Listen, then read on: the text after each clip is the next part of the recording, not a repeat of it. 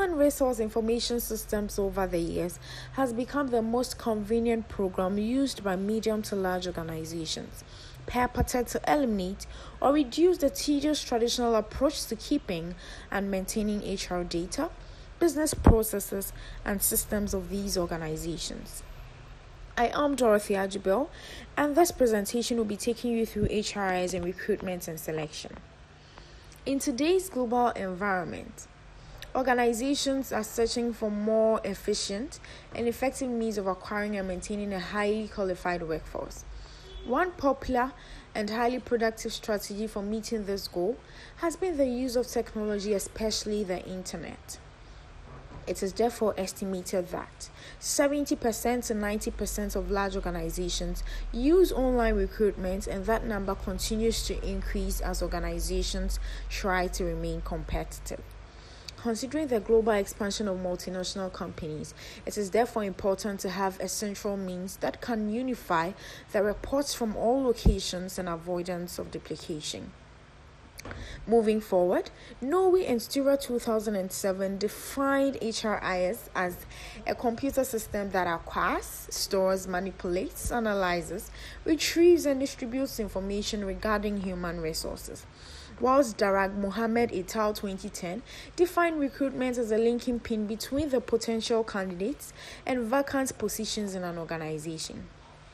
Elcott and Leah 2008 stated that selection is an imperative tool for the organization to offer good results in recruiting employees. Some of these tools include psychometric testing, assessment centers, etc.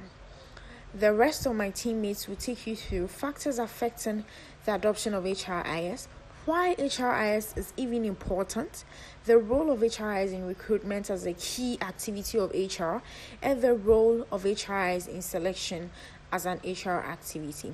Enjoy the session. Thank you very much, Dorothy. My name is Ama Appiah, and I'll be taking you through the next section of the presentation, which entails factors influencing the adoption of HRIS and why HRIS is important. There are numerous components that affect the adoption of HRIS. Among these are an organization's readiness and competency. Organizational readiness construct is used to determine whether the organization has the necessary attributes such as financial resources, human resources, and the competitive attitude to prepare to adopt HRIS or not. Organizational size. This plays an important role in the adoption of HRIS because increasing size creates a critical mass which justifies the acquisition of a particular innovation and necessitates adoption behaviors. A firm's experience with technology. A firm's past experience with technology in terms of exposure and organizational learning ultimately affects its future choice in the adoption of technology. The type of business also is a factor. Companies in high technology sections, such as telecommunications, use more elaborate HRIS compared to companies in low technology section. And lastly, organizational ownership characteristics.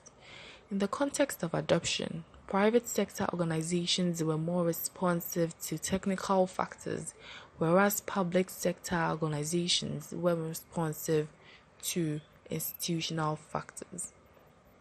Is HRIS even important? Well, the use of HRIS has become a formidable tool in the affairs of business organizations. These are a few reasons why HRIS is important.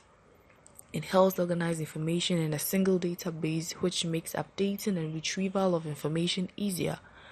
It provides information about the type of talent available that can help the organization achieve its strategic goals. It also ensures the security of data or information. And lastly, it helps to increase productivity of the organization in its high extent and also result in employee satisfaction. The role of HRIS in recruitment as a key activity of HR is what we are going to discuss next. The applicant's information acquired through the firm's recruitment process can be funneled into the company's HRIS. The use of HRIS in recruitment processes can make the process more efficient by having information readily available and usable a moment's notice. One important function the HRIS provides is application tracking. Application tracking allows for the generation of applicants' profiles, which are compiled through application blanks and resumes. These profiles can aid the hiring manager in their employment decision. Recruiters or the hiring managers can perform key searches to find qualified applicants for available jobs. Applicant tracking also allows recruiters, hiring managers, and sometimes the applicants themselves to see where they are in the recruitment process. The HRIS can provide information about yield ratio for each recruiting source and as well as the cost effectiveness of the recruitment process. Applicants' data can be stored and searched for future vacancies. With the use of HRIS, data on applicants who submit their application are well stored so that in case of any job vacancies, their data can be retrieved and reviewed. Lastly, HRIS can identify vacant or lacking areas of human resources. With all available information through the human resource information systems, HR analysts or panel are able to identify the HR shortfalls of an organization and make recommendations.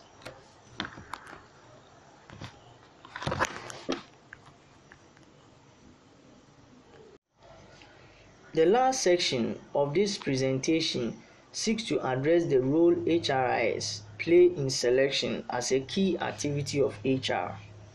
HRIS has come to strengthen and enhance the selection process with various organizations.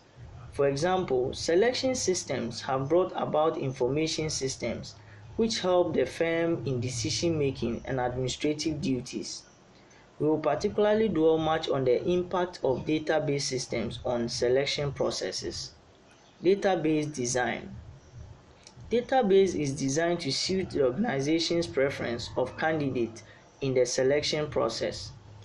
Selection systems require a careful design of database to store and keep track of selection data both before and after individuals are hired, and the ability to link information in interrelated systems such as candidate test data, demographics and employment data for those who are hired, job movement and position history within the organization. Development of scoring and decision rules. If the output of the completed assessment is simple or complicated, the HRIS experts who participate in the creation of scoring or decision rules must be sure that they are easy for the HR department and others to understand and apply consistently throughout the organization. Finally, designing and applying administrative functions of the system. This basically refers to the features permitting access to assessment results and the right to distribute candidate information. Listen to the discussion on the relevance of HRIS in recruitment and selection. We hope you have enjoyed the session and been educated. This is Group 5 and thank you for your time.